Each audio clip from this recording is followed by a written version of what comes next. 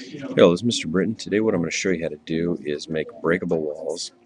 Walls that when you shoot, they will incrementally break. So when I shoot normal walls over here, nothing happens. But if I shoot one of these, it'll start to crack.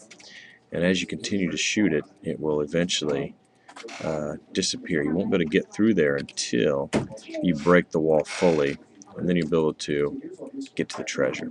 So let's show you how we did this. The first thing I did is I made a breakable wall sprite. And what I did is I created in a strip. I made a total of 5 images that incrementally break. So you start with your normal wall on image 0, a little bit of cracks, a few more, and then rubble on your fourth. So you got 1, 2, 3, 4, 5, 5 total images on this. Now, the next thing we did was turn that into an object. So a breakable wall is an object. And to make it work correctly, we have to use a variable. So in the create event of your breakable wall, I added in a set variable, called it I, and gave it a value of 0. Now we used that variable to draw the appropriate sprite. So then I added a draw event, and from the draw tab I drug in a draw sprite, and I drew my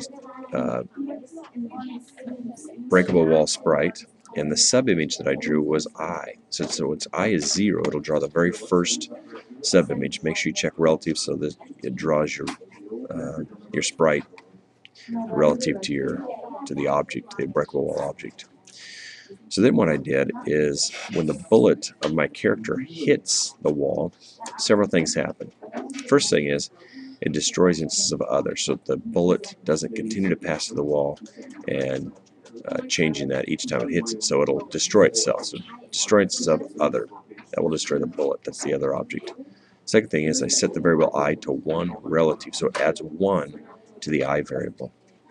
So I, value 1, check relative, so it continues to add up. So it gets hit once, the I is now a 1, it's going to draw subimage number 1 instead of subimage 0. Then I check whether or not the I value, or in other words, how many times it's been hit, is equal to 5. So once it's equal to 5, it'll then destroy itself. So that'll make the wall disappear, allowing you to get through the breakable wall. So